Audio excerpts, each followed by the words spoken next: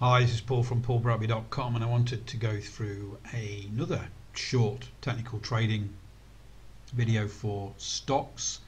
Again, I'm looking at a channel, and this is on the weekly time frame for Microsoft. So some people will say this is not range bound, but it actually is range bound within this very tight 2-year channel.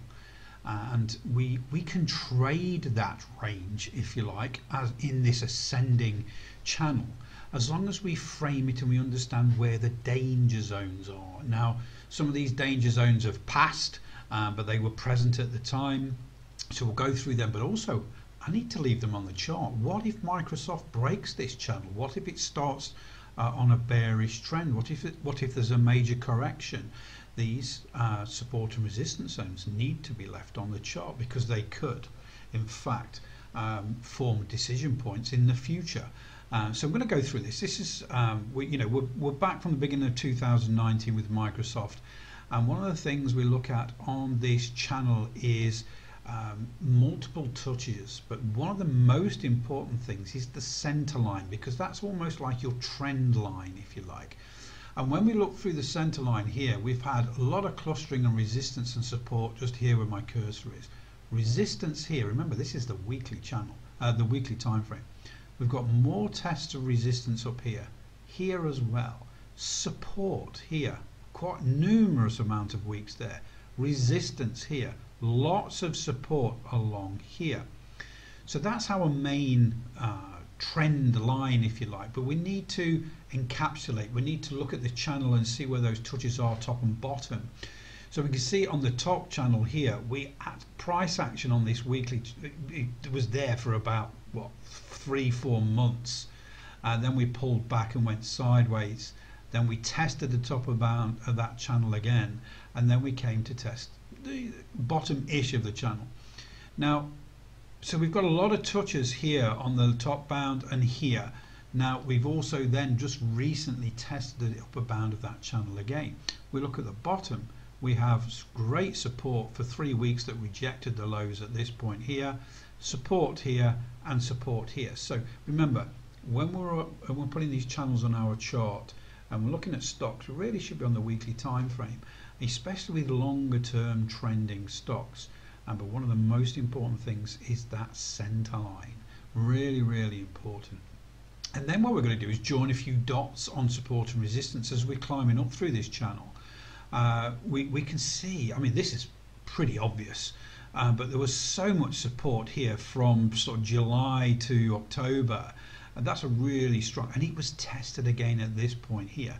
So this price zone is very strong. Now I'm not saying it's ever going to come back down there, but if we break out of this channel and all of a sudden go bearish, that could really be a strong support. We also look at coincidences where the channel was tested on this non-linear channel, if you like, where we are ascending, and we test it there, but also that coincidence when we can form a zone with the bottom of the zone, support resistance zone here, and then this test at the bottom here. So that's another strong one.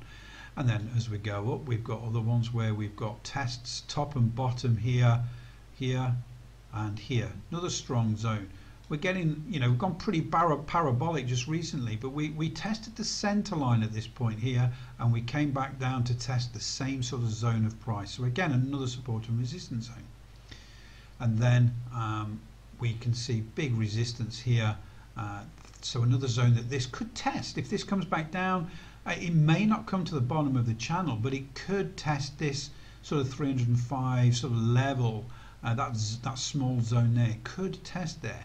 If that fails, we're looking for the channel to hold. If that fails, it might just pop out and test this one. But if it breaks this to 280, Microsoft actually could be in a correction. If not, a bit of a sort of a very large profit taking trend here to come back down and test these other support and resistance zones. So again, it's about framing that chart. This is how Microsoft has behaved for the last 2 years. But some of you say, and I'm going to do this for a bit of fun now, what about trading opportunities within that channel? It doesn't look like there's so many on that weekly time frame, and there probably isn't. But we've got to look down those time frames. Some of the time frames I look at may seem a little strange, but when you look at a trading day, it's so many hours. Okay, if we actually break those hours down into halves and then quarters and things like that, we have 195, 78, 45 and 39 minute time frames. The time frames I use a lot. One of the 4 hours is good, and for a stochastic roller coaster type strategy, which I make videos on, 4 hours is very good, but I really like the 195.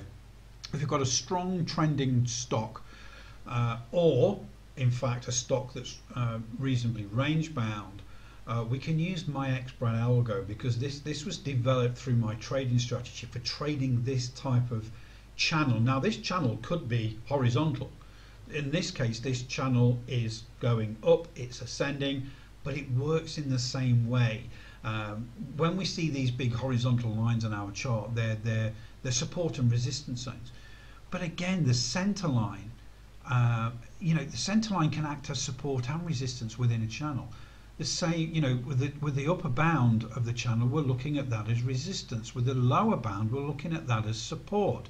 So it's still the same sort of theory, and the X-Brad algo tries to pick up those that test those support and resistance zones and change direction. So what I'm going to do is go down to the 195, because it is one of my favorite time frames. I'm just going to zoom out a little bit. I'm going to add the X-Brad algo on there for now.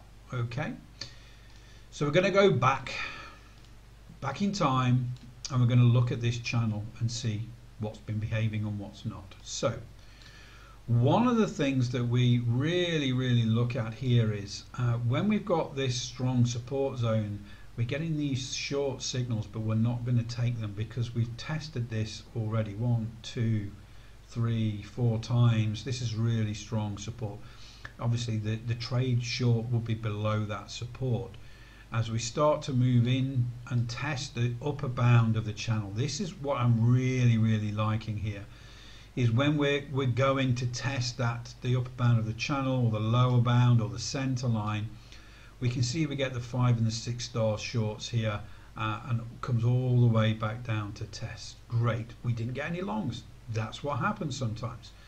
We got 4 and a 5 star short here, but we're in the middle. We're between the center line and the upper bound. It's not really tested.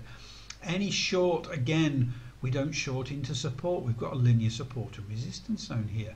We're not going to go short until we've cleared that. We get a 5 and a 6 star short here.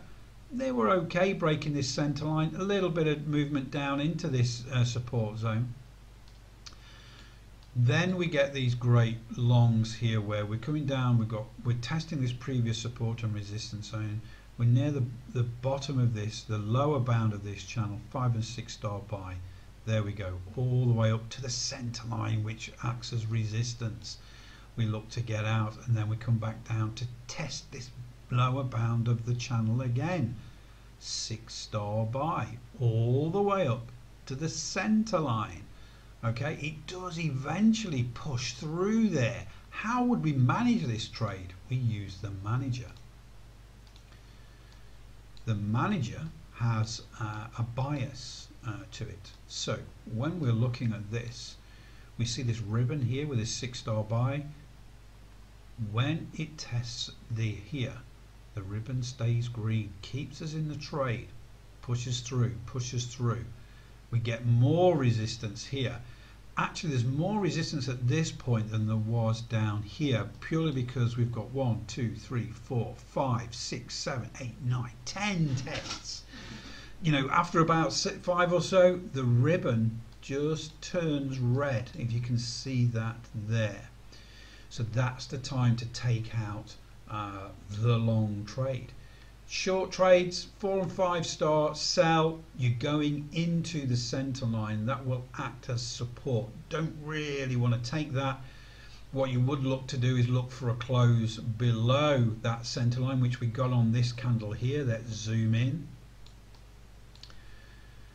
and then you'd look to go short below that, because that was the close below. Go short. It goes back up to test again. We come back down. It comes to you could take that short in there, comes back, doesn't take the stop out because the stop would be above this resistance zone. Then we get the movement down. See how that center line of the channel really acts as resistance there. Comes back down, 6-star short, but the candle closes here. We don't short into support. This linear support resistance zone holds from way back here. We get a 6-star buy, we go long, we manage the trade with the manager. It goes all the way to the upper bound of the channel here. Now with the manager we look at average volume as well. So when we get a down candle like this one, that has higher than average volume because it's got a cyan dot above, and it's a rejection of those highs. That's the signal to get out. Confirmation is the next candle, higher than average volume, down candle again, this cyan candle here. That's the time to take out your trade aggressively, and as you can see the ribbon turned red at this point. That would be the time to take out that trade conservatively. So as we can see in here, in this channel, we've got a bullish channel. You can take the shorts in there, they're not brilliant, but when we get tests of the upper bound of the channel, they work very well. More importantly, when we're trading with the trend, when we get these 4, 5, 6-star buys and we've been testing the lower bound, they've all produced fantastic trades. So we're starting to understand the behavior of Microsoft in this range. Now we say range because it's in this channel, it's respecting this channel for 2 years.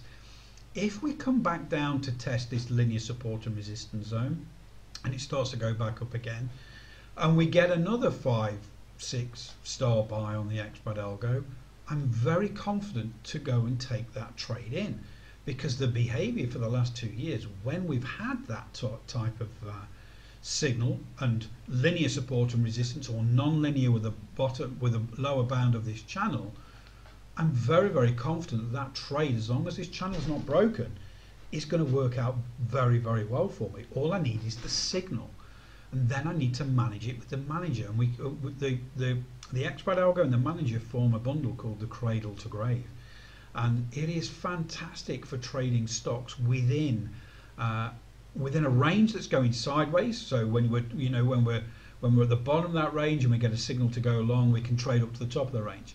But moreover, when we're looking at a longer term channel, which is really a range, it's just an ascending range, it works exactly the same and very, very powerful. For me, I have a hard and fast rule. If I've got a bullish trend channel like this, I only take the longs. And with the TradingView platform, I can set an alert up every time a 5 and a 6-star buy signal on Microsoft occurs on the 195. So I can just set those. Even if that signal doesn't come for a few more weeks, it doesn't matter. I'll get an alert even on my phone or on the chart to say, hey, there's a 5-star buy on Microsoft 195 minute. I know then to take action, go and have a look. Where did it occur? Have we got some good support and resistance zone? Has it held? What's the risk to reward? Fantastic. Let's go again, because I've got confidence that these work very well in this current trend.